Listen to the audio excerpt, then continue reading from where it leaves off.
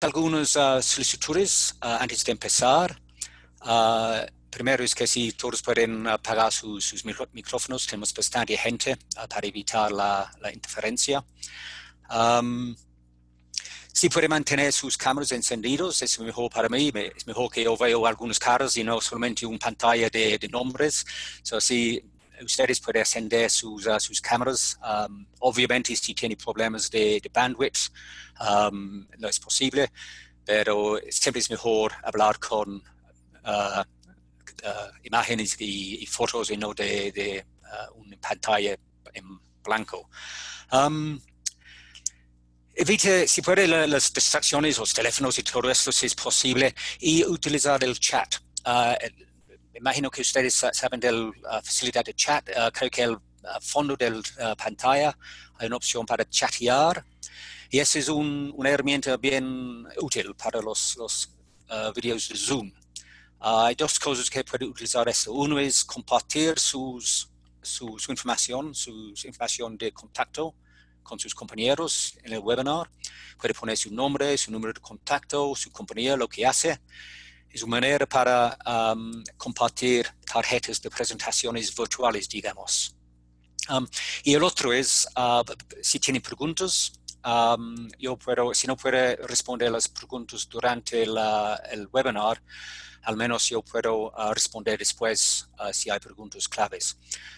Y también me gustaría aprovechar esta oportunidad, este webinar, para hacer un poco de encuesta.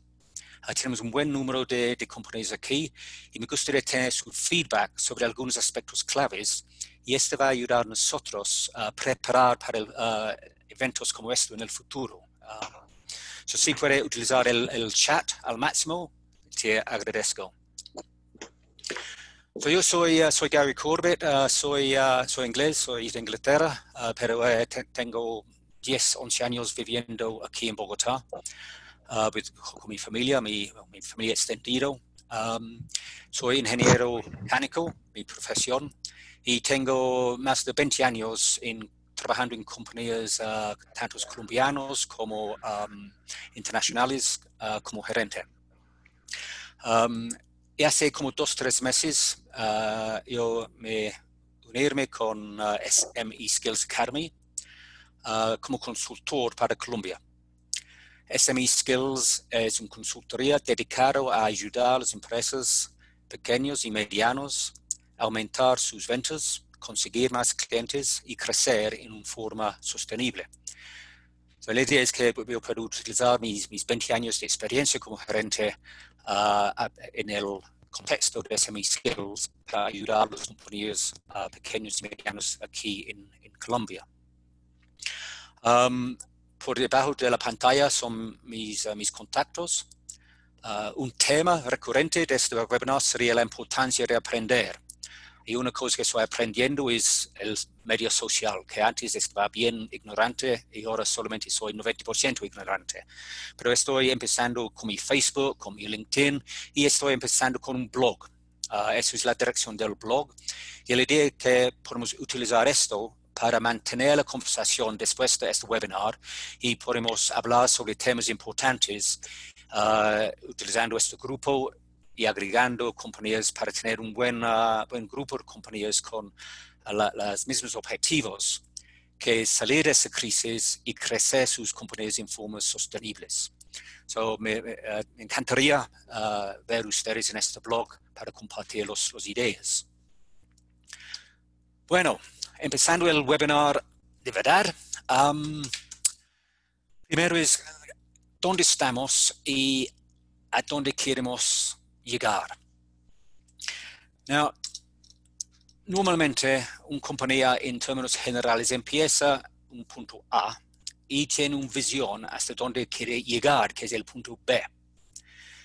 Esta visión es un sueño, no es un objetivo, no es una meta, es una visión, es un sueño. Y todas las compañías están apuntando a llegar a ese sueño. Mi primera pregunta a ustedes, que me gustaría si puede responder en el chat, es que si ustedes tienen, o las compañías para que ustedes trabajan, tiene una visión clara hasta dónde quieren estar, a dónde quieren llegar en el futuro. Puede ser 10 años, 5 años, 20 años. Pero me gustaría saber cuántos de ustedes tienen esta visión o trabajan para compañías que tienen una visión bien clara y bien comunicada con toda la gente. Si puede responder sí o no. Y también, si tiene una visión, si tú puedes compartir. Hello, ¿alguien tiene su micrófono encendido? Gracias. Si ustedes pueden dar ejemplos, cuáles son su visión para su compañía, compartir eso con los compañeros. Esto puede ayudar a la gente que no tiene visión para entender el tipo de visión que tiene la gente en este grupo. Muchas gracias para esto. Y ¿cómo estamos nosotros? Bueno, normalmente una compañía empieza con su ruta hasta su punto B. Y lo que ha pasado es, tenemos este cambio abrupto. Estamos entrando en un periodo que no fue planeado, no fue visualizado, y hemos tenido que responder de una manera abrupta a esta situación nueva. Y en general ha sido como 3 diferentes categorías de empresa que tenemos. Uno es que el negocio ha parado. La naturaleza del negocio es que bajo las condiciones de la cuarentena, las ventas bajan hasta casi 0, no puede hacer actividades, tiene que esperar, no hay nada más que hacer. Hay otras compañías que tienen un producto o un servicio que sí puede seguir vendiendo, sí puede seguir el negocio en una manera, pero los costos han subido, los ventas han bajado, están sobreviviendo, pero no están creciendo, están aguantando la situación. Y tenemos el tercer tipo de empresa que está haciendo bien, como Rappi, como Uber Eats, como las compañías que fabrican los embalses para comida, imagino, están felices ahora. Hay algunas compañías que sí, por su naturaleza del negocio, están haciendo bien en esa época.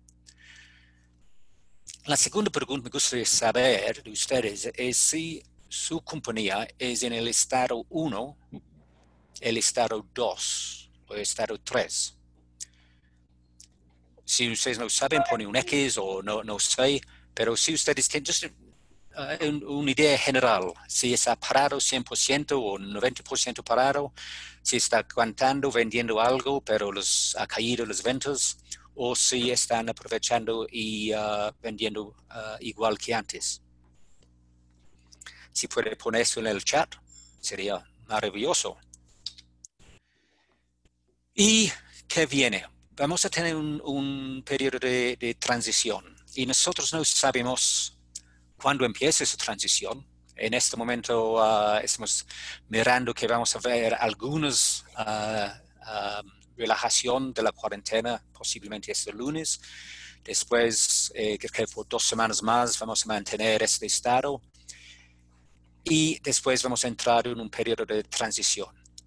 Yo creo que es claro para todos que cuando el gobierno relaja las restricciones, la cuarentena, no va a estar como antes. Siempre vamos a tener algún tipo de restricción, algunos impuestos por el gobierno y otros exigidos por los clientes. Si tiene un restaurante, puede ser que sus clientes no van a aceptar que las mesas son pegados.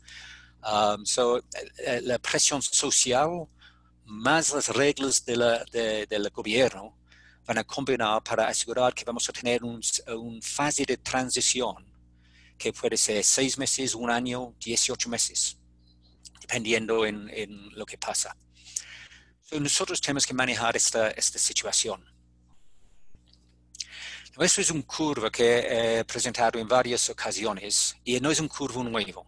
Ese es un curvo que fue preparado, yo creo, en 2008, sino antes, con la crisis financiera. Porque esa crisis que tenemos. Hello, David, si puede poner en mute su micrófono. Gracias. It's okay. It's okay. Okay, thank you. Esta es nuestra primera crisis. Hemos tenido crisis antes. Yo en mi carrera he pasado, yo no creo, 5 o 6. Tuvimos una crisis en 1996 en Inglaterra. En 2001 hubo el crisis del dot-com crash. 2008 el crash financiero. 2015 hubo una caída. Y 2020 tenemos COVID-19. Esta es una crisis muy fuerte, muy abrupto, pero no es el primero y no va a ser el último. Las compañías siempre tienen que pasar por tiempos de crisis y siempre tienen que manejar esos tiempos. Y las compañías que aprenden cómo manejar las crisis y para la próxima crisis ser mejor preparados son las compañías que van a prosperar en el largo tiempo. Nosotros dividimos en como 3 fases. En inglés es survive, strive and thrive. Desgraciadamente en español no es tan poético, no es un ritmo, es como sobrevivir, luchar y prosperar. Tenemos que sobrevivir esta crisis, el cuarentena. Después tenemos que luchar durante la transición para después estar en una posición para prosperar. Una analogía que yo me gusta es como un barco, un yate en el mar. Tú salgas del puerto A, tú tienes rumbo hasta el puerto B y todo está tranquilo hasta que llegue un tempeste. Cuando el tempeste llega, tiene que sobrevivir el arranque de la tempeste, tiene que luchar contra las fuerzas del tempeste, tiene que mantener su yate flotando, tiene que mantener su tripulación salvo y sano para cuando pase la tempeste, tú puedes retomar la rumba hasta el puerto B. Pero durante el tempeste, ustedes no piensen en el puerto B. Durante el tempeste, ustedes tienen que pensar en qué. Cómo nosotros podemos aguantar y sobrevivir el tempeste. Y eso es lo que tenemos que hacer en este momento. Y voy a explicar un poco más con en este webinar. Nosotros vamos a concentrar en cómo nosotros podemos analizar la situación que tenemos y cómo nosotros podemos planear y preparar para los próximos 6, 12, 18 meses.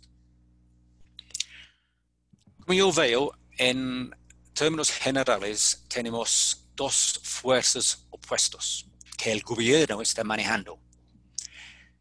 En un lado tenemos los riesgos de salud. Los riesgos de salud aumentan, llegan a su plato y después se caigan.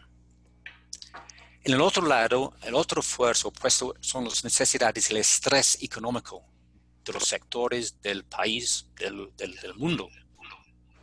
Y si esto va creciendo con el tiempo, y si ponemos uno sobre el otro, lo que vemos es, y eso imagino está manejando el gobierno en este momento, es hasta qué punto nosotros podemos empezar relajando las restricciones, porque los riesgos de salud están bajando, porque estamos conscientes que siempre está aumentando el estrés económico para todos los sectores de la economía. Nosotros estamos más o menos en esto. Posiblemente soy un poco optimista en que estamos cayendo la curva verde, pero más o menos estamos todavía en la cuarentena, pero vamos a ver un punto pronto en que vamos a ver una relajación de las restricciones, pero el problema es que nosotros no sabemos por qué viene. Puede ser que cuando el gobierno empieza relajando las restricciones hay otro brote del virus. ¿Y qué va a hacer el gobierno en este momento? Poner de nuevo las restricciones, la cuarentena. Hay mucha incertidumbre en este momento y esa es la incertidumbre que tenemos que manejar como empresarios.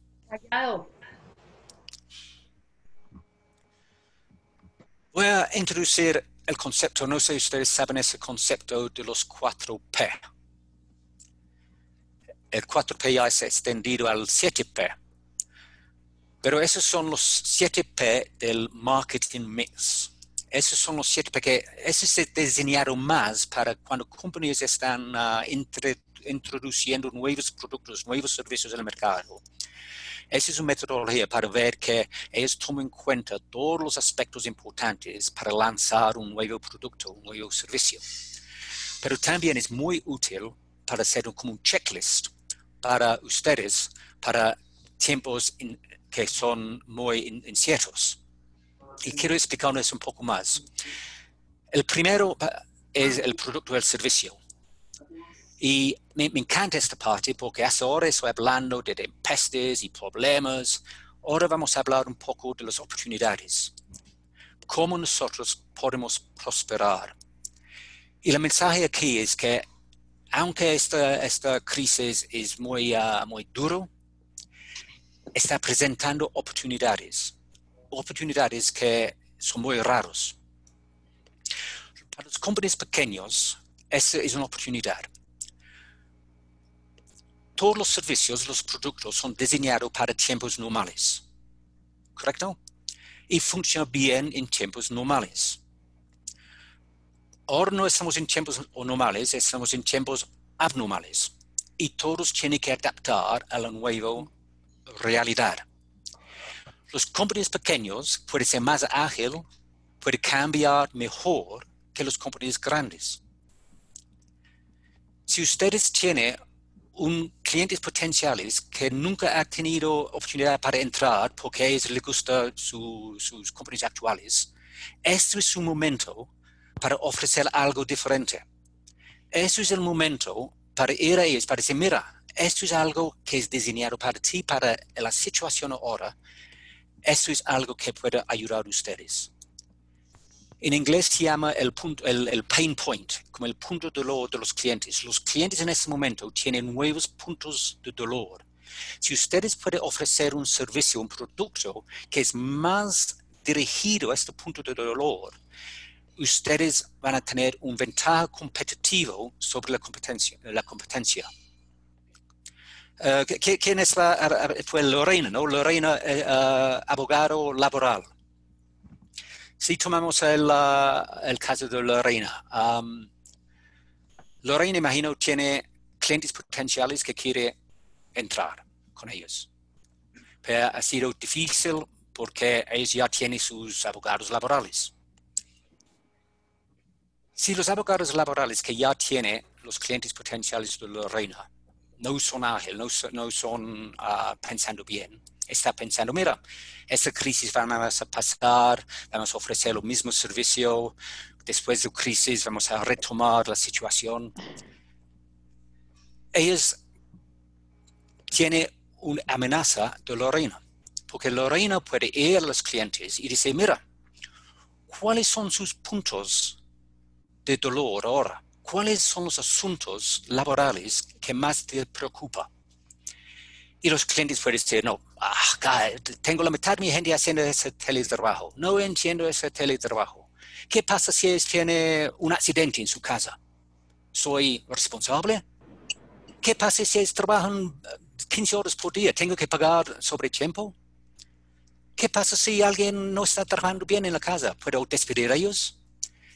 Lorena puede entender los puntos de dolor de los clientes y ofrecer algo diferente. Tener un punto de diferencia con los clientes potenciales. Puede decir a ellos, mira, yo puedo ofrecerte un informe especialmente personalizado para ustedes que va a tratar esos puntos. Dame 3 días y te entrego. Y después hablamos de la implementación. En SME Skills, en el sistema, nosotros tenemos metodologías para manejar esta situación que es ideal para ese tipo de situación. Y el bueno es que aunque puede ser que no genera ventas, lo que está haciendo es formando una relación. Y las relaciones formadas en tiempos de crisis son siempre más fuertes y más duraderas. Duradera es una palabra, duradera, que dura más que las relaciones que son formadas en tiempos buenos. Y Lorena va a tener una relación con esos clientes potenciales que va a durar después, porque los clientes van a recordar que eso fue una persona que vino a mí, entendió mis problemas, entendió mis puntos de dolor y me ayudaba. So, esa es una oportunidad para cada uno de ustedes para reformular sus servicios, sus productos, entender las necesidades de sus clientes y ofrecer algo que es diferente. Yo estaba leyendo un artículo en, no sé, Harvard Business Review, algo ayer, que está diciendo la gente está cambiando su manera de hacer compras. Antes la gente fue al mismo supermercado, fue a la misma isla, el mismo estante para buscar el mismo producto. Y no cambio de producto, no por lealtad al producto, por hábito. Y ahora está comprando en línea, ahora tiene que visitar otras tiendas, ahora tiene que enviar el esposo porque es pico género. La rutina es roto. Y cuando la rutina es roto, es oportunidades para los otros productos, los otros servicios para entrar en el mercado. ¿Hace sentido? So, esa es la oportunidad para ustedes, ser más ágil y entender mejor los puntos de dolor de sus clientes. Los otros, el precio. Si sus clientes están sufriendo, puede ser que tienen que ofrecer descuentos, ofrecer crédito, diferentes formas de pago. Lugar, domicilio, online. Yo creo que eso es bastante obvio. Promoción. Yo voy a hablar de promoción en la tercera parte del webinar. Gente, people. Estamos hablando si está teletrabajo, si tiene que tener nuevos roles, si está cambiando el producto, cambiando su servicio, tiene que cambiar su gente, tiene que cambiar sus habilidades, sus conocimientos. Ellos tienen que entender las nuevas reglas del juego. Tienen que trabajar con ellos. Medidas de seguridad de su gente. En el futuro, cuando la cuarentena está siendo relajado, tiene que mantener el salud de su gente. Yo no sé si David Enríquez está con nosotros, pero David Enríquez es un especialista en... Hola, David.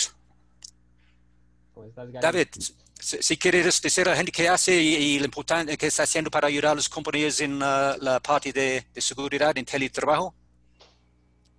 Claro que sí. Buenos días a todos. Yo soy David Enríquez, gerente de ACIG. Es una compañía que hacemos outsourcing en seguridad y salud en el trabajo. Como dice Gary, pues inicialmente tuvimos un paro de actividades, seguimos prestando servicios, pero no tuvimos crecimiento en clientes. Entonces lo que hicimos fue, desde lo que sabíamos hacer, buscar cómo podíamos apoyar a nuestros clientes y a nuevos prospectos. Y diseñamos un acompañamiento integral en todo lo que tiene que ver con teletrabajo, desde todos los puntos de vista. O sea, para que una persona pueda trabajar con un puesto diseñado ergonómicamente, que esté alineado con seguridad y salud en el trabajo, que le podamos suministrar también esos elementos para que trabaje ergonómicamente. Entonces le suministramos la silla, los escritorios, hicimos unas alianzas con otras compañías, pues porque ese no es nuestro core de negocio, pero hicimos alianzas con abogados para blindar todo el tema laboral con esta nueva modalidad. Hicimos una alianza con una empresa de tecnología que hace todo el suministro que tiene que ver con hardware, computadores, comunicaciones, y otra alianza con Oscar Herrera, que está también por ahí, con software de productividad. Entonces nos fuimos en bloque a ofrecer un servicio. Pegar, caerse, se acorrió, se cayó. En bloque con un servicio que pues antes no teníamos, pero hicimos una alianza con compañías para poder llegar todos, que tal vez si estuviéramos solos no podríamos vender todos estos servicios. Esta para mí es un excelente ejemplo de una compañía que hizo el análisis de la situación, el tempestad en que están, identificaron los puntos de dolor de los clientes, qué querían los clientes. Olvida del producto antes, el servicio antes, qué necesitan los clientes ahora. Porque como ustedes tienen que sobrevivir a esta tempestad, los clientes también tienen que, ellos están en el mismo tempestad. So, lo que hizo David fue mirar cuáles son las necesidades de los clientes durante el tempestad. Olvida de antes. Ellos necesitan teletrabajo, tienen que saber la parte laboral de esto. Tienen que saber la parte del software, cómo conectar, cómo entrenar a la gente en usar el Zoom, en usar Google Meets. Identificaron las necesidades nuevas y adaptaron sus servicios para dirigirse a las necesidades de los clientes. Gracias, David. Procesos, voy a hablar sobre esos, pero básicamente los procesos de antes puede ser que no sirven ahora. Cuando está manejando su barco en tiempos calmos o en mar calma, las habilidades, las necesidades, los procedimientos son mucho diferentes que durante tiempos de tempestad. Nosotros tenemos que adaptar todos los procesos para cómo vamos a manejar el tempestad. Y voy a hablar un poco sobre esto en el tercer parte. Y finalmente, la parte ambiente física. La parte de medidas de seguridad para sus clientes va a ser muy importante. Como mencioné antes, va a ser presión social, no solamente del gobierno, sobre los clientes, qué van a exigir los clientes. Si tiene una consultoría con una sala de espera, la gente no va a aceptar que tú pones 30 personas en una sala de espera.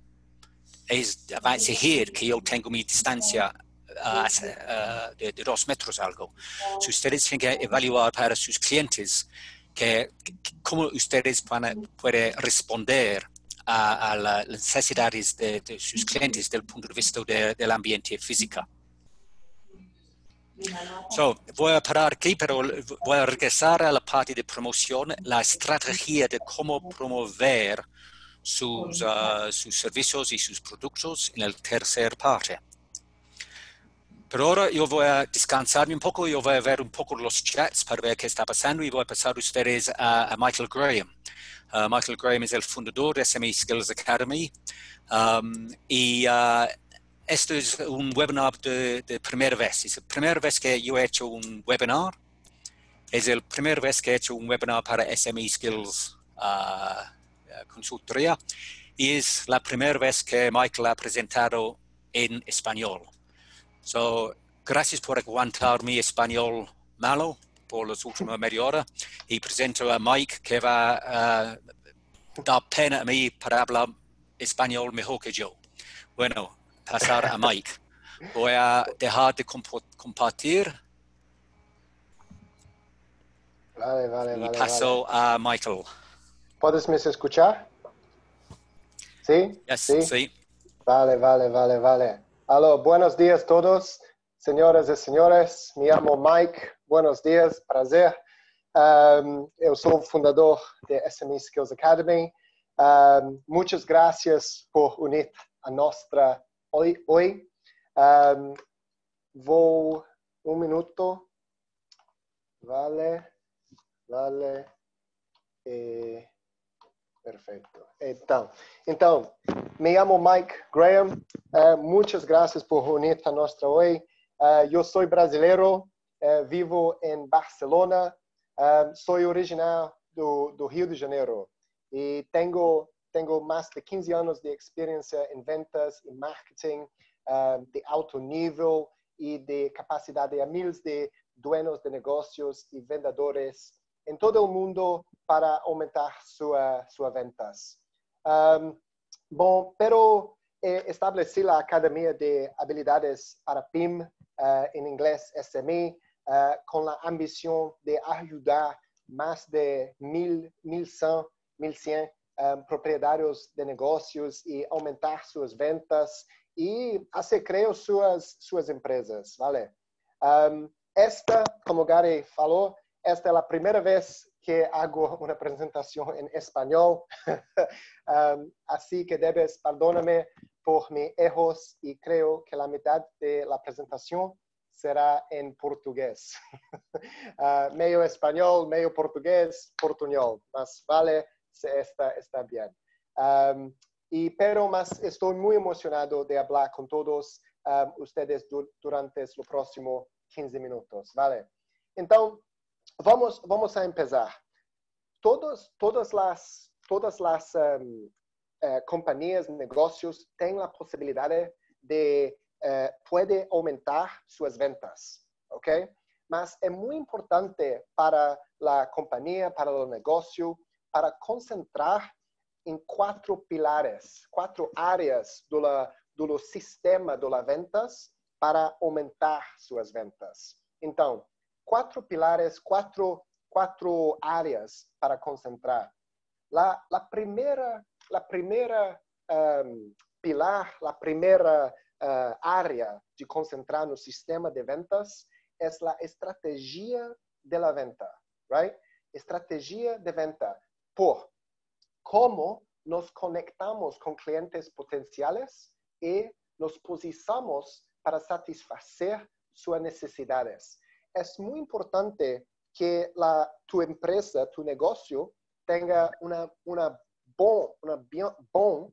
estrategia de ventas. Porque es muy simple, mas si tú tengas más posibilidades, si tu compañía tenga más clientes potenciales, ¿vale? Si tu negocio tenga más clientes potenciales, la posibilidad de más ventas es muy simple. Es muy simple. Mas la primera parte es muy importante que tu negocio tenga una estrategia de ventas que es fuerte, que es sistemática y que es practicable por la situación del mercado. Por ejemplo, Corona-19.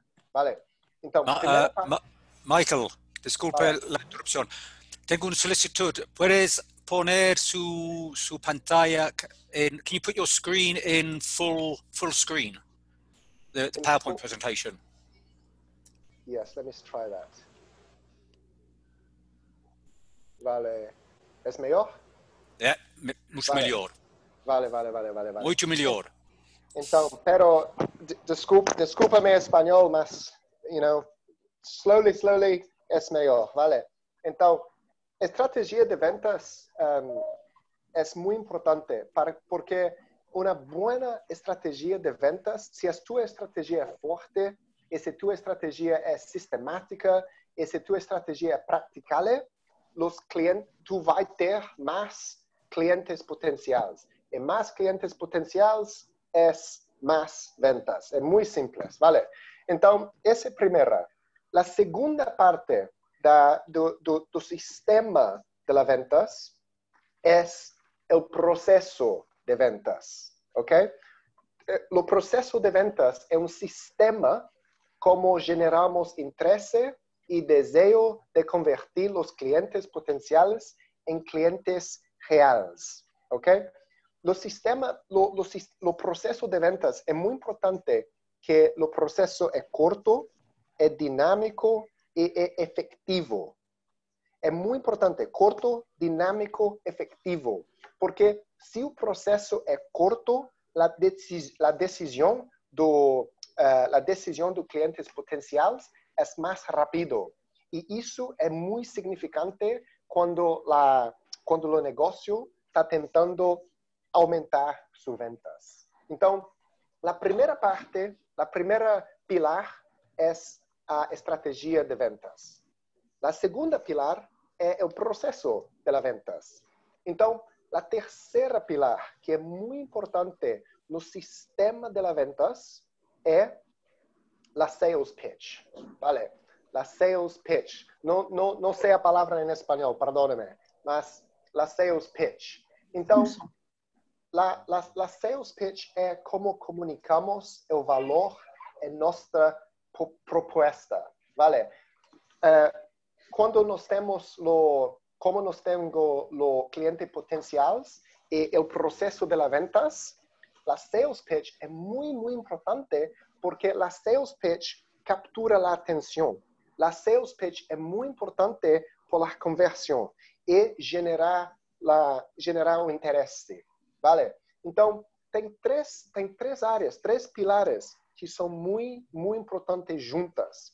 Estratégia da venda para pegar o cliente potencial, o processo da venda para pegar o cliente potencial e converter para cliente real e a sales pitch. Então, temos três.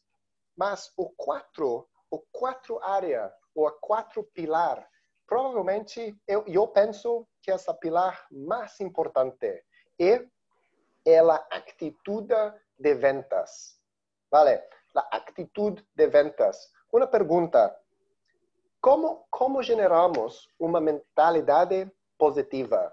Vale? No momento, todo o mundo, a mentalidade é difícil, a mentalidade é meio negativa, mas é a mentalidade. Mas se tu e tu negócio e tu companhia está tentando aumentar suas ventas, a atitude tem que ser positiva. Porque se está tentando generar resultados positivos, a atitude tem que ser positiva. A atitude tem que ser dinâmica, a atitude tem que ter energia, a atitude tem que ter positiva para ter resultados que vão ser positivos. Então, para rehash, tem quatro áreas. Todo negócio pode aumentar suas ventas se pode concentrar em quatro áreas. Área 1 é a estratégia de ventas, muito importante. Área 2 é o processo de venta. Área 3, o pilar 3. Yo quiero como decirle a ellos que ellos me van a preguntar. Entonces yo les digo, no hay nadie. O que el Ministerio de la Subdirección de Transporte me dijeron que pasaron y llevar la carpeta. Bien. Yo no sé, sí, pero pues espérese a ver si está autoriza o no.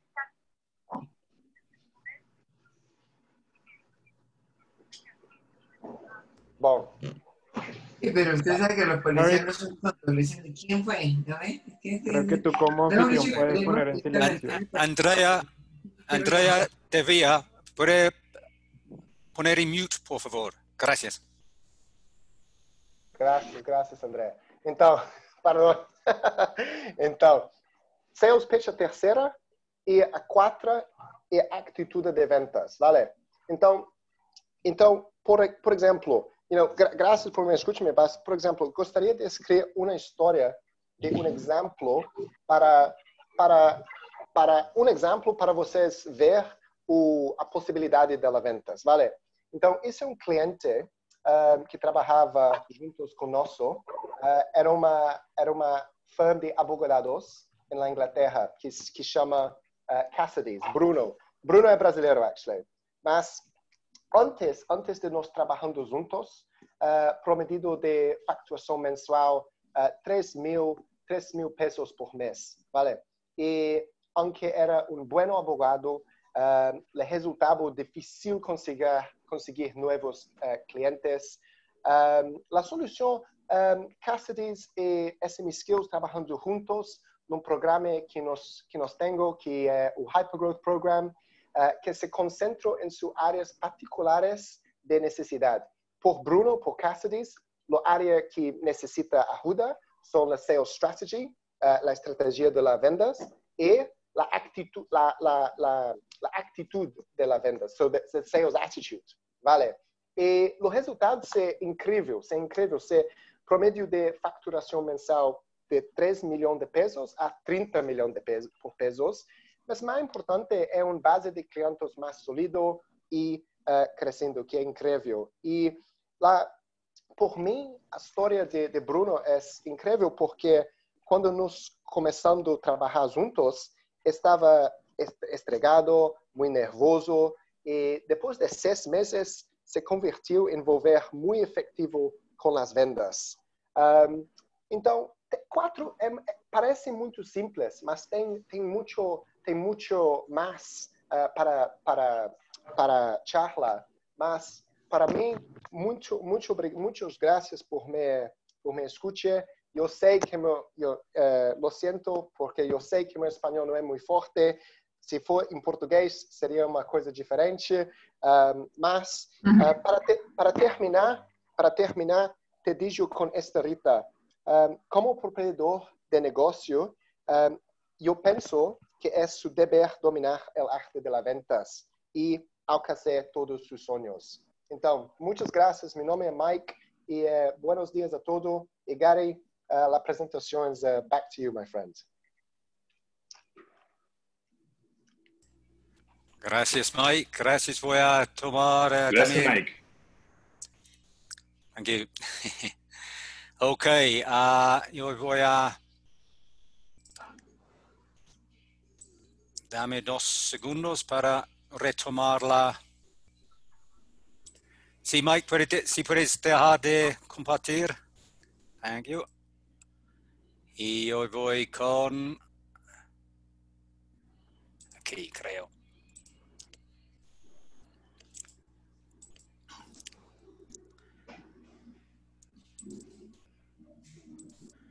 Bueno, revisando el chat y parece que la mayoría de la gente que respondió estaba en la situación 2, el mitad de los 3, nadie está admitiendo para estar en estado 3, que fue más ventas que antes. Y algunos estaban en estado 1, en que el negocio es más o menos parado. So eso es la mayoría de la gente parece que está en el estado 2. Si recuerdas, ese fue el estado en que el negocio está funcionando, pero con menor ventas que antes. Otra pregunta me gustaría hacer para responderle en el chat, y por favor utilizar el chat para comunicar conmigo, porque hay como 40 personas y no puedo hacerlo cara a cara. So, por favor utilizar el chat para poner sus preguntas. Yo tengo, como digo, muchos años como gerente manejando compañías, gerente general, presidente de compañías, y yo sé que cuando la teoría es muy buena, pero en la práctica siempre hay problemas, siempre hay barreras, siempre hay detalles que impiden la aplicación de la teoría a veces. So, me encantaría escuchar de ustedes de lo que estamos hablando de reformar el servicio a la nueva realidad del tempeste. ¿Cuáles son sus barreras, sus problemas principales para implementar, para cambiar su servicio? Con el objetivo de planear más eventos como esto y en el blog y todo esto, en que nosotros podemos conjunto mirar estas barreras y buscar soluciones para cada caso, porque cada caso es diferente, ¿no? Nosotros hicimos esta pregunta a otros seminarios que fueron hechos en varias partes del mundo, y típicamente la respuesta que estamos recibiendo es que en inglés se llama ignorance is bliss. A veces el futuro parece tan mal, es mejor no analizarlo porque me asusta. Una observación muy válida es cómo podemos planear cuando hay tanta incertidumbre. Es mejor just responder día a día. Y otro es que no fue en la cultura, antes no hizo planeación y ahora no van a hacerlo tampoco. Que para algunos compañías esto funcionaba bien sin problema. Pero me encantaría entender para sus negocios, para las empresas para quien ustedes trabajan, cuál sería la barrera para adaptar su producto, su servicio, para responder a los puntos de sus clientes o sus clientes potenciales. So, por favor, si puede usar el chat para responder, esto sería excelente. O déjame, olvidé ponerlo en full mode. Ok, so lo que voy a hablar un poco es exactamente qué debemos hacer desde el punto de vista de la estrategia de ventas, la promoción, de buscar nuevos clientes para convertir a esos clientes potenciales en clientes.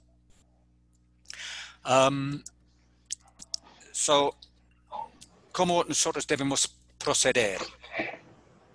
Well, primero, como estaba diciendo antes, tenemos que ajustar nuestros productos, nuestros servicios para la tempestad.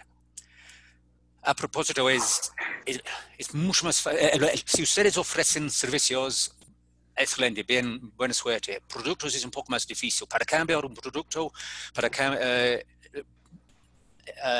necesita muchos cambios. Puede ser, tiene que cambiar los materiales, sus proveedores, tiene que cambiar el diseño, las máquinas, el análisis de todos. Para cambiar un servicio es mucho más fácil. Cambiar un servicio, uno cambia los servicios todos los días. Una peluquería que no cambia su servicio y todavía está cortando cabello según la moda de 1970, no va a tener muchos clientes. Todos los servicios siempre ustedes están reinventando, ajustando las necesidades de los clientes. La única diferencia hoy en día es que tiene que cambiarlo mucho y muy rápidamente, ¿correcto? Servicios es relativamente fácil para ajustar el producto o su servicio a las necesidades del cliente. Puede ser que necesita cambiar su forma de pensar, tiene que aprender un poco sobre un detalle, un especialismo o algo así, algo especialista, pero es relativamente fácil para cambiar un servicio en relación de un producto. Tiene que mirar no solamente los puntos de dolor de los clientes ahora, tiene que mirar qué viene. Porque si tú planeas todo para qué está pasando ahora en cuarentena y en 2 semanas ellos van a levantar la cuarentena, bueno, puede ser que está detrás del juego. Tiene que anticipar. No, eso es difícil. Yo puedo hablar una hora completa sobre eso solamente. Cómo nosotros podemos hacer una planeación de escenarios y todo esto. Pero lo importante es que mira el futuro. Intenta anticipar qué sería la vida para sus clientes en 3 meses, en 6 meses, en 9 meses. ¿Qué serían sus puntos de dolor en estos tiempos? Y cómo ustedes pueden adaptar su servicio para responder a estos puntos de dolor en el futuro, ¿correcto? Y aplicar los 7 P's de marketing, uno por uno. Cuando está adaptando su servicio o su producto, asegurar que tú pienses en todas las implicaciones que tiene que implementar. Porque si tú olvidas algo, la calidad de su servicio va a caer mucho. Es como una cadena de links. Si uno de los 7 es un punto débil, la cadena, su oferta es débil. Si no han pensado bien en la seguridad de sus clientes, puede que este es un contrapeso sobre todo el buen de los otros 6 puntos. Tiene que mirar cada uno de los 7 puntos. Algunos puede ser que no aplica para ustedes, pero si aplica, tiene que asegurar que ya tiene un plan para implementar esto. Bueno, tenemos que establecer metas y voy a hablar sobre esto. Metas en el corto plazo. Olvida la meta de llegar al puerto B. La meta es sobrevivir el tempestad, ¿correcto? Y tiene que cambiar su producto, cambiar su servicio, tiene que cambiar su sistema de mercadeo y ventas. Y voy a hablar un poco sobre esto. Primero, establecer metas. Imagino que muchos de ustedes conocen el sistema de SMART en inglés, y SMART en español también, en que debe establecer metas que son, primero, específico. Now, en este tiempo de crisis, antes los metas tuvieron que ser específicos, ahora tienen que ser más específicos que nunca. Si antes ustedes están diciendo, mi meta es vender 100 de producto A, ahora debe ser, mira, yo tengo que vender 10 a cliente A, 20 a cliente B, 60 a nuevos clientes. Tiene que ser más específico y en más corto tiempo. Tiene que ser más manejando la tempestad. El viento viene del derecho, tiene que cambiar la rumba. El viento viene de la izquierda, cambia la rumba. Tiene que tener metas que son de corto plazo para superar y compensar para los vientos que vienen en el corto plazo. tiene que ser medible. Metas normalmente, si antes está midiendo una vez cada año, tiene que medir ahora una vez cada semana. Si antes está midiendo cada semana, tiene que medir cada día. Tiene que medir su cumplimiento día a día, porque los vientos están cambiando todo el tiempo. Tú no puedes esperar 2, 3 semanas, un mes, 6 semanas para saber si lo que está haciendo es correcto, tomando en cuenta los vientos que están viniendo. Tiene que ser medible y tiene que medir con frecuencia, con mucho más frecuencia que antes. Tiene que ser alcanzable. ¿Y qué es alcanzable en un tempeste? ¿Quién sabe? Tiene que tener flexibilidad en las metas y ajustar las metas desde el punto de vista de alcanzabilidad frecuentemente. Tiene que ser relevante. Olvida el puerto B, disculpe. Olvídalo por ahora. Relevante. ¿Cuál es la relevancia? Es sobrevivir el tempeste y poner el barco en una buena condición para salir del tempeste y llegar después. Y después vamos a mirar cómo vamos a llegar al puerto B, pero las metas que tú van a establecer ahora deben ser relevantes para el objetivo de salir de la crisis en una buena condición. Y ya hemos hablado del tiempo. Los tiempos tienen que ser mucho más cortos antes. Lo que estamos viendo es un revés de la costumbre. En tiempos normales, la mayoría de las compañías establezcan la visión, metas a largo plazo, metas globales, y después discrimina estos para metas más específicos en el corto plazo. Normalmente, en tiempos normales, una compañía puede decir, mira, en 2020 yo quiero vender 1.000 millones de pesos. Eso es mi meta del año. Y después dicen, bueno, para lograr 1.000 millones de pesos, ¿qué tengo que hacer en mayo? Él puede decir, ok, en mayo mi meta es 100 millones de pesos. Y voy a vender 80 de producto A y 20 en producto B. Empieza del global y tú vas al específico.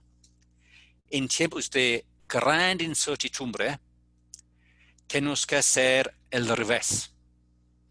Tenemos que tener metas al corto plazo específico, buscar los quick wins y después ver cómo esto va a resultar en el largo plazo para su planeación.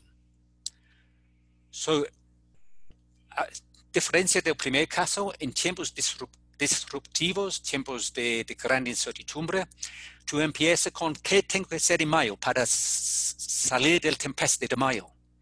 Ok, yo voy a buscar un meta de 40 millones de producto A y 10 de producto B. Eso es mi meta del mes. Y tú puedes hacer alguna forma de pronóstico para decir, ok, esto traduce en 500 millones para el año. Pero esto es una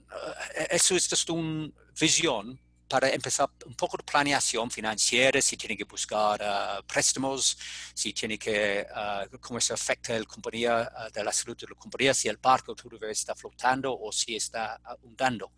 Lo que tiene que hacer es constantemente revisar esto, tomando en cuenta la realidad de lo que pasó en semana 1 de mayo, semana 2 de mayo, semana 3 de mayo. Tenemos que cambiar la dirección del barco según los vientos que vienen durante el tempeste y olvidamos por ahora el puerto B. ¿Hace sentido? Más o menos. ¿Cómo vamos a lograr esto? ¿Cómo vamos a lograr estas metas en el corto plazo? Primero, tiene que ser 3 preguntas y las respuestas a 3 preguntas claves. La primera pregunta es, ¿cómo estos cambios van a afectar a mis clientes existentes? La mayoría de ustedes están en punto número 2. Tiene clientes existentes. Puede ser que no está comprando tanto como antes. Y es un peligro. Es que en el deseo de cambiar, en el deseo para ofrecer nuevos productos, nosotros olvidamos un poco de los clientes existentes, los productos existentes, los servicios existentes. Estos en tiempos inciertos son oro. La primera pregunta es asegurar que tú mantengas los clientes que tiene y tú mantengas las ventas que tiene con ellos. Y con el deseo de cambiar, tú no pierdes sus clientes existentes. Segunda pregunta es, bueno, ¿quiénes son y dónde están los nuevos clientes? Para aprovechar mi nuevo producto, mi nuevo servicio. ¿Y cómo voy a comunicar con ellos? Nosotros hicimos un ensayo de los asistentes a webinars anteriores y hicimos la pregunta. Y la pregunta, yo voy a hacer la misma pregunta a ustedes. Y la pregunta fue, ¿qué está funcionando para ustedes en estos tiempos de crisis? Y la respuesta de ellos hubo 5. Uno fue las referencias de clientes actuales, estar buscando los clientes anteriores para decir a ellos, mira, hace un año yo estaba ofreciendo un servicio a ustedes, ¿cómo está? Muchos estaban buscando los clientes anteriores, buscando referencias de los clientes actuales.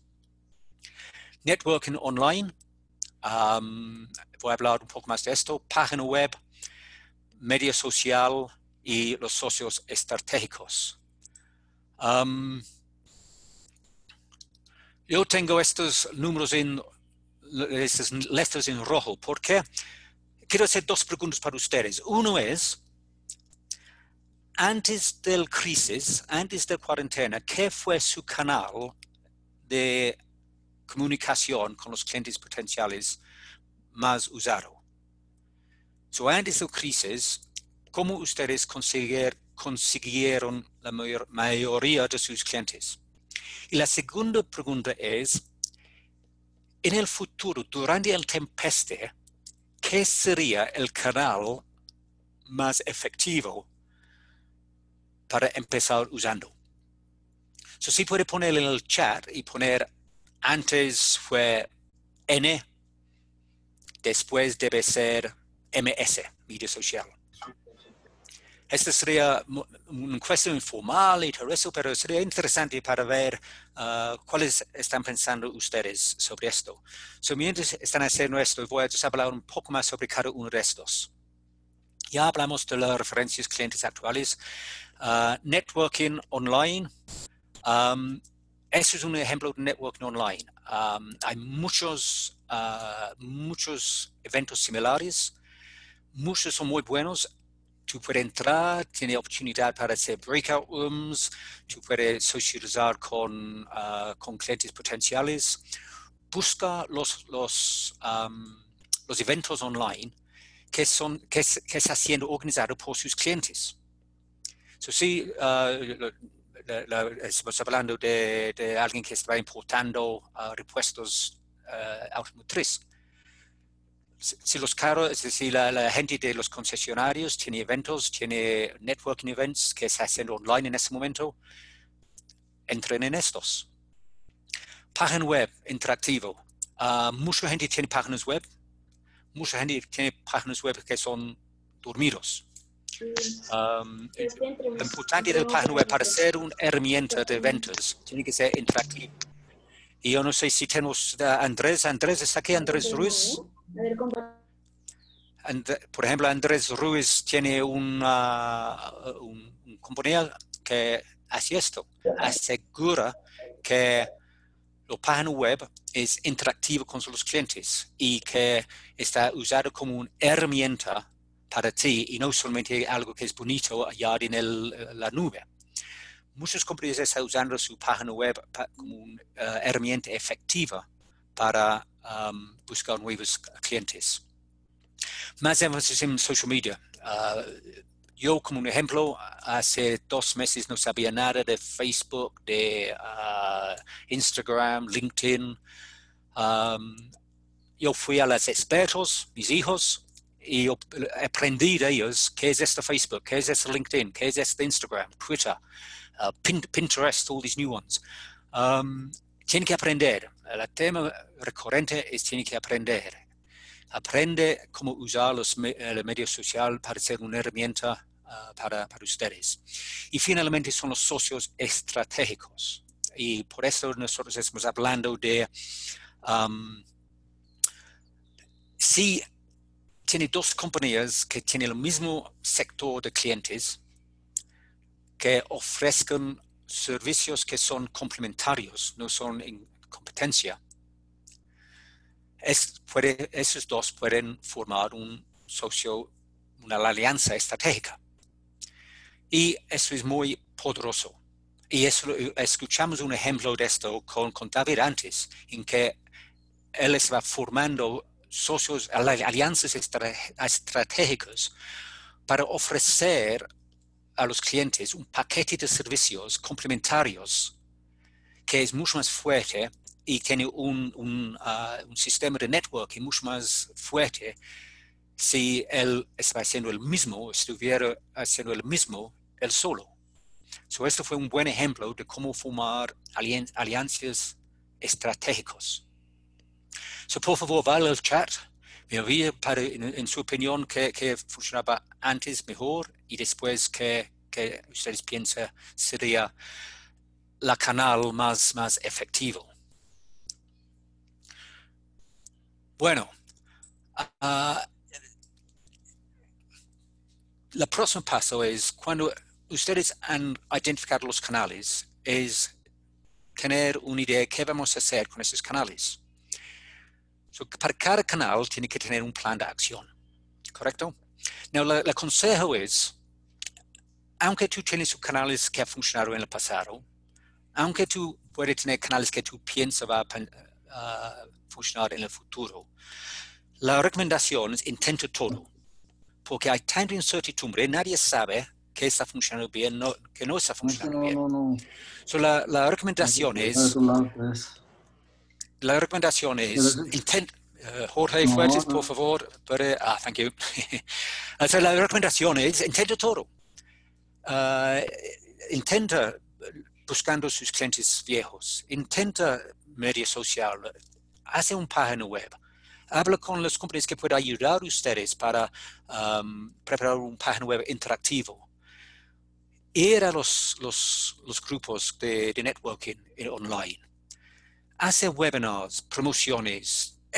Hay un Eco Radio, un buen ejemplo de un radio virtual online en que tú puedes promocionar sus productos en frente de una audiencia grande usando la radio virtual a través del Internet. Intenta cada uno de estos y como estamos hablando antes, la importancia es que tú mires la efectividad de cada uno frecuentemente y después tú puedes identificar qué está funcionando para ustedes durante esta tempestad y qué no. Y después tú puedes poner sus esfuerzos en los canales que sí está funcionando bien. La recomendación es intenta todo, porque estamos en un tempestad, tenemos que hacer cualquier cosa para salir fuertemente. Después, tiene que establecer sus metas. Hablamos de esto. Si, por ejemplo, tú dices, yo quiero la próxima semana 2 clientes, no la próxima año, no la próxima vez, la próxima semana, yo quiero 2 clientes nuevos a través de referencias y socios estratégicos. Yo calculo que de cada 3 que yo recibo, que yo tengo una introducción con ellos, yo puedo convertir uno en un cliente. Yo necesito 6. Acciones. ¿Qué acciones tengo que tomar yo para conseguir 6 leads, 6 clientes potenciales?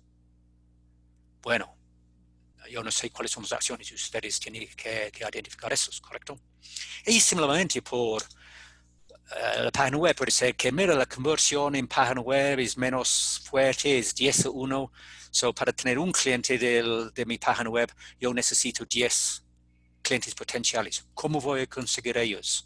Voy a ofrecer un análisis gratis, registro con mi página web con sus detalles y va a recibir un informe. Tiene que captar la comunicación de 2 vías con los clientes, los leads. Eso es como construir una tabla en forma básica y esa debe ser la forma de su plan. Y en tiempos de tempestad, eso va a cambiar mucho, tiene que ser muy dinámico, pero este debe ser el base de su plan en adelante. Bueno, yo voy a mirar la hora, es 12:12. Yo creo que tenemos como 5 minutos para preguntas. Si alguien tiene algo para preguntar que no ha hecho en el chat.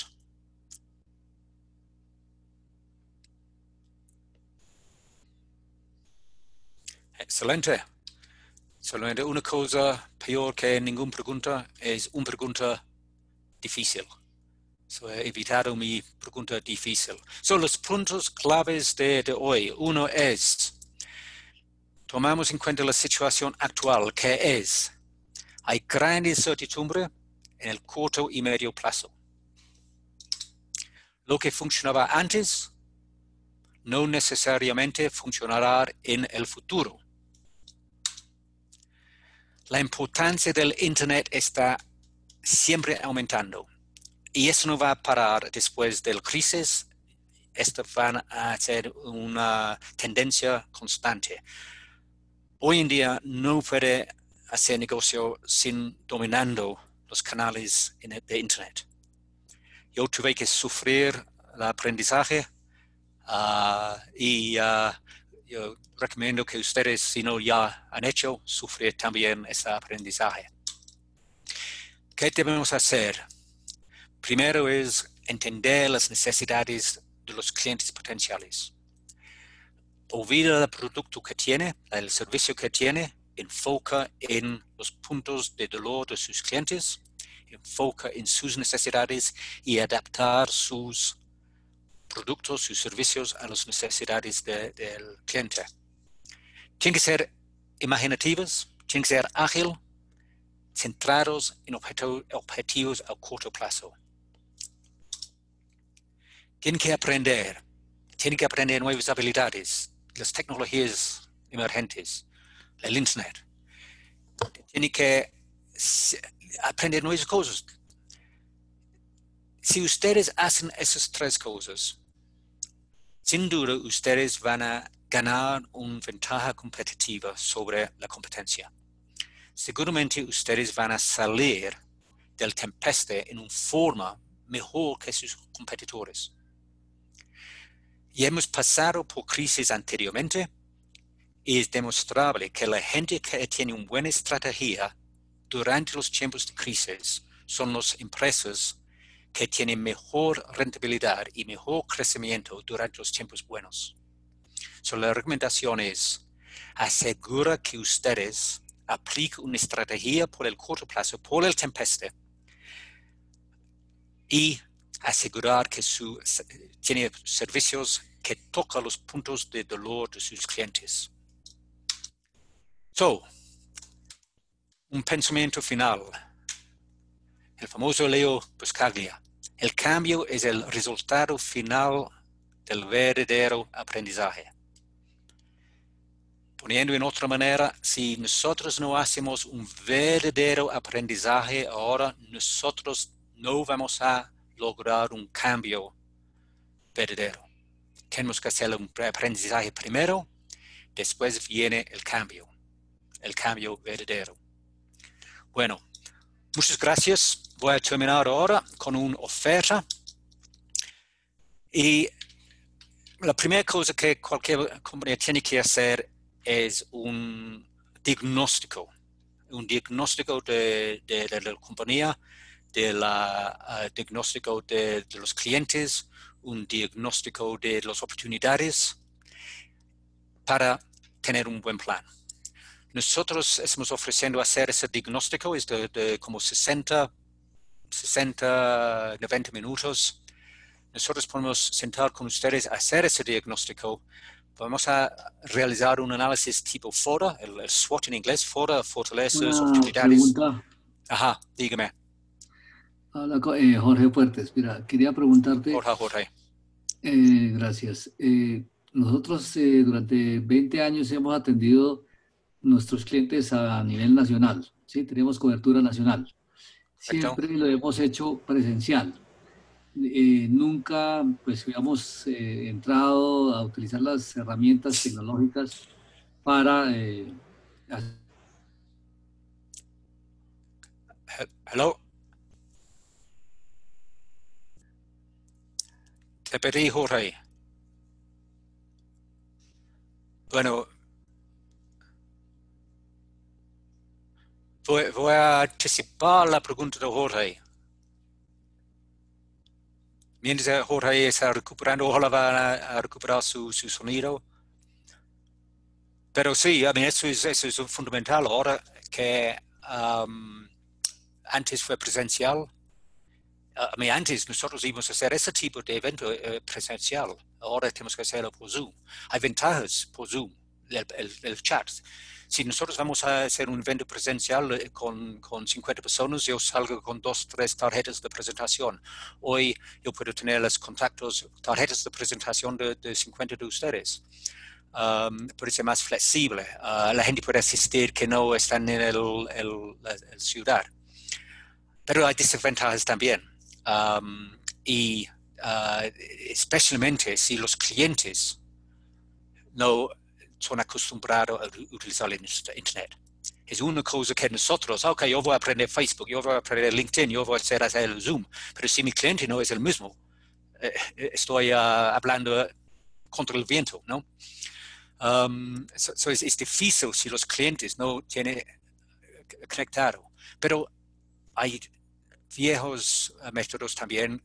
Uno que mis hijos no han escuchado de eso se llama el teléfono línea fijo. Usa el teléfono, habla con la gente. Tiene que buscar otras maneras de contactar con ellos. Radio, yo mencioné el radio. Un radio ahora puede ser una herramienta muy poderoso para poner el shows en el radio y propaganda en el radio. So, no sé si yo estoy anticipando su pregunta, Jorge, porque desgraciadamente te perdí. Pero pone su pregunta en el chat y después podemos hablar. Lo que podemos hacer es un análisis foro, que imagino que ustedes conocen esto: fortalezas, oportunidades, debilidades, amenazas. Clave es, hay oportunidades allá, tenemos que buscarlos ahora. Y después podemos en esta sesión identificar recomendaciones. Y eso es un informe, tener su reporte y ya. Y lo que quiero es que si ustedes quieren este taller, por favor, puede solicitarlo por el WhatsApp. Puede ponerlo en el chat. Con mucho gusto yo voy a revisar todo el chat después. Y con mucho gusto nosotros vamos a atender a ustedes. Y también voy a estar en contacto con ustedes después para hablar sobre si nosotros podemos ayudar. Una solicitud muy grande es unirte a mi blog. Yo quiero arrancar esto. Yo creo que puede ser un herramienta muy valoroso para todos nosotros, para compartir experiencias, compartir lo que pasó bien, lo que no pasó bien. Ustedes tienen mucho conocimiento, ustedes han pasado por un crisis más fuerte en la historia del mundo, creo. Ustedes tienen que tener historias bien interesantes para compartir, y yo quiero utilizar este blog como la herramienta para esto. Y estoy en Facebook. Yo aprendí el Facebook. Estoy en esta SME Skills Colombia. Tengo una página ya que estoy aprendiendo cómo utilizar bien. Eso es el final del webinar. Muchas gracias por su tiempo. Ojalá que ha sido de valor. Y ojalá podamos seguir las conversaciones para asegurar que todos nosotros sobrevivimos para prosperar en tiempos no tan futuros. Muchas gracias y hablamos pronto. Hola. Gracias a ti, Gary. Muy amable. Okay. Gracias. Thank you. Gary. Gracias. Hello, yes. Hola, discúlpame. Yo soy Jorge Puertes, que se me cayó la señal. Ok, ya vino de nuevo. Ok, excelente. Dígame. A ver si me puedes ayudar, por favor. Entonces, te decía que nosotros durante 20 años hemos trabajado a nuestros clientes a nivel nacional haciendo ventas presenciales. Siempre les hemos visitado a todos los clientes. Ahora, nunca habíamos utilizado las herramientas tecnológicas, únicamente el Internet para enviar correos. Entonces, quería saber cómo podemos en este momento hacer negociaciones con los clientes, qué debemos cambiar o en qué nos puedes decir, asesorar. Sí, sí, lo que estoy diciendo cuando yo estaba como anticipando su pregunta. La primera pregunta que tiene que hacer es, ¿qué tienen sus clientes? Si sus clientes son acostumbrados a usar LinkedIn, Facebook, Twitter, o si es acostumbrado a email, si es acostumbrado al teléfono. No vale que tú tienes una página web excelente con todos los links y ofertas si sus clientes no tienen acceso al Internet. Si está usando el email es todavía muy poderoso para conectar con gente. Hay la radio virtual, hay radio tradicional. Tiene que hacer el diagnóstico, tiene que sentarse y decir, ¿quiénes son mis clientes que quiero comunicarme? ¿Qué sistemas van a ser más efectivos para esos clientes? No más efectivo para ti, más efectivo para sus clientes. Y diseñar un sistema de comunicación con ellos según su situación. So, yo conozco algunos clientes que puede tener que no tienen internet. So, Sí, tiene que correcto. buscar el teléfono. Tiene que, no puede ir, como dice, no puede ir a su casa, no puede ir a su fábrica, no puede ir a su tienda. Pero tiene que buscar una manera.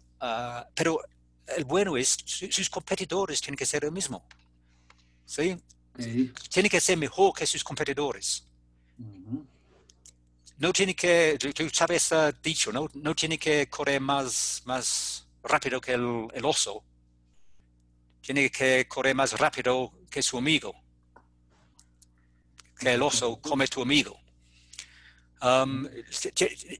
Tiene que buscar una manera que es más efectiva que la competencia y que es diseñado según las capacidades de sus clientes. Ok, correcto. Gracias. Pero con mucho gusto podemos sentarnos para ver su caso en particular y podemos ver qué va a funcionar para ustedes. Sí. Perfecto, sí. Trataremos de comunicarnos contigo para ver el caso. Bueno, gracias. Gracias. ¿Hay otras preguntas? Ven, lo último, voy a enviarte mi correo electrónico para que Correcto. estemos en contacto a través del chat, ¿bueno? Ok, si ponen el chat y voy a tener acceso a esto y también tiene mi presentación. WhatsApp y Okay. todo esto, sí. Perfecto. Gracias, Gary. Muy amable.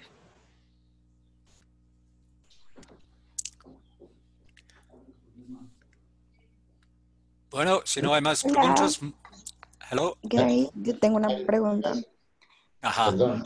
No, Gary, muchas Qué gracias pena. por Hello. So, if I could attend Diana first y después, ¿quién está hablando? Habla Henry Escalante. Henry. ¿Cómo estás? Ok, Henry, bien. Déjame atender a Diana primero y después a Henry. Ok, Diana.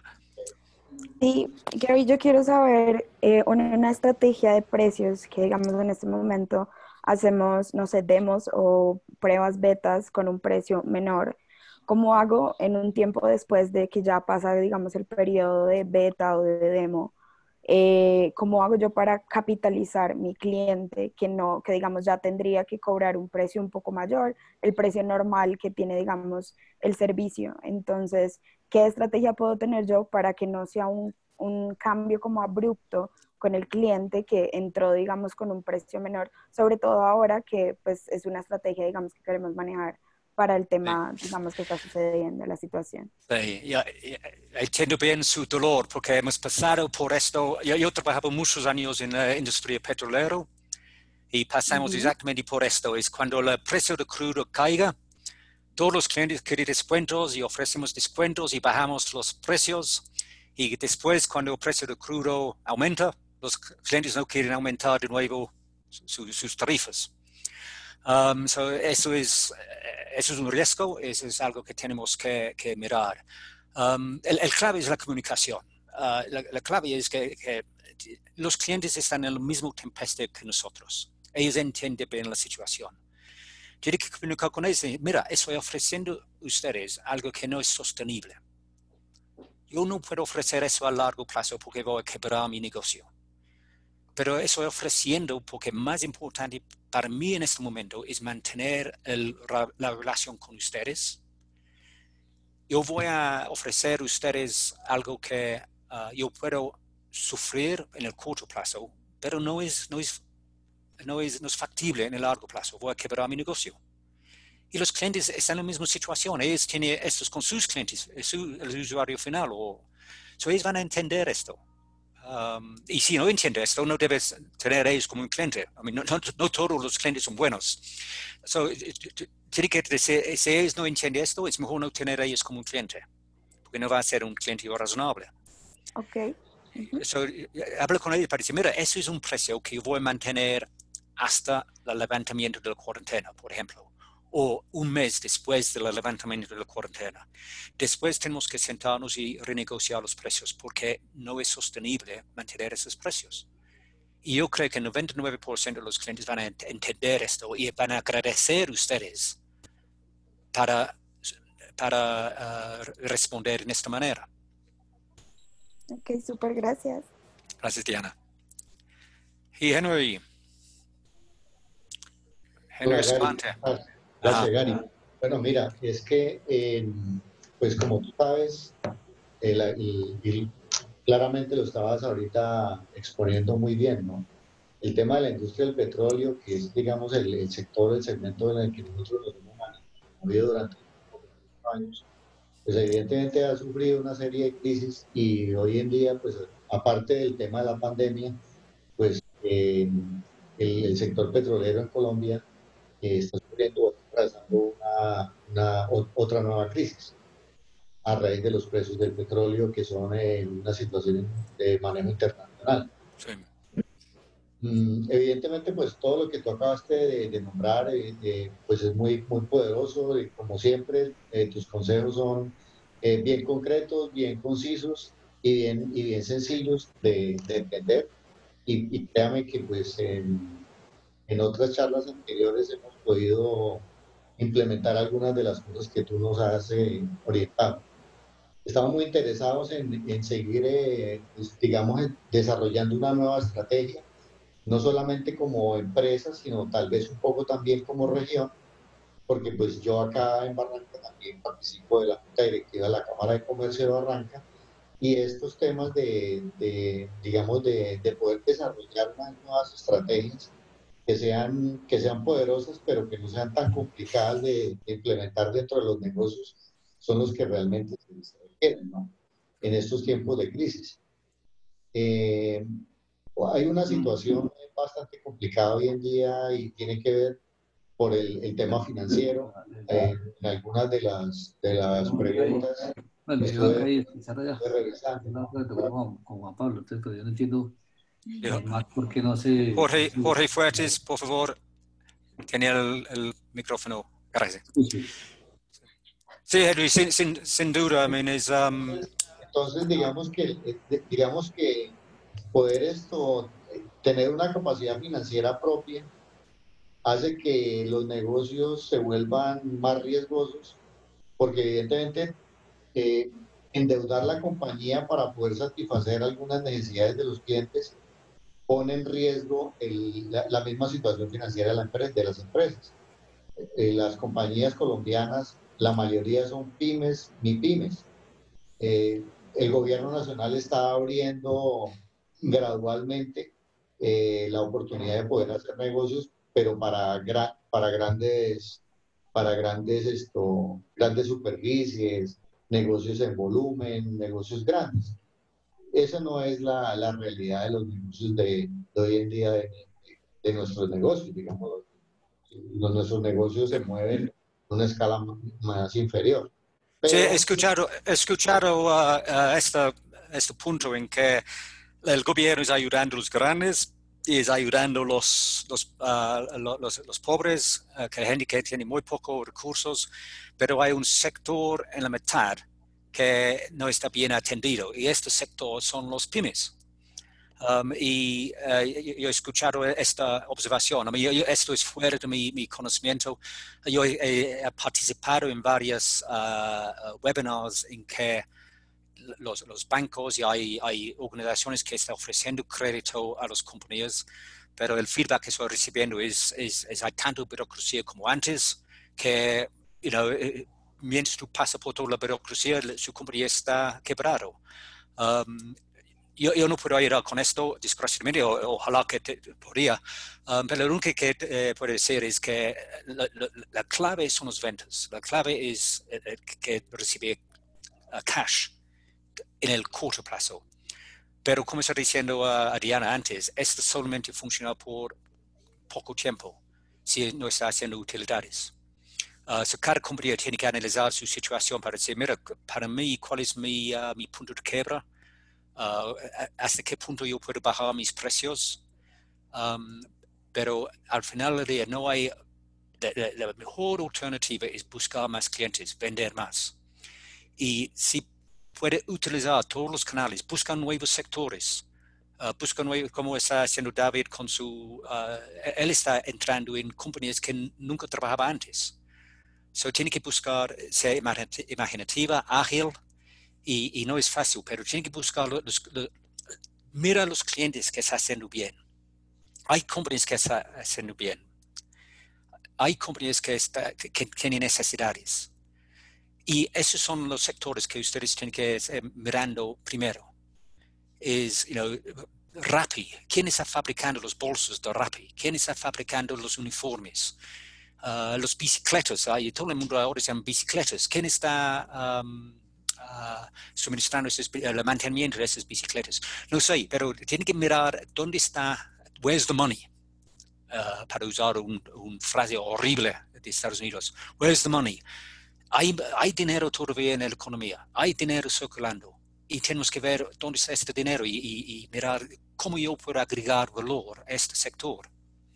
Pero no es fácil, es una crisis y la vida nunca es fácil en crisis.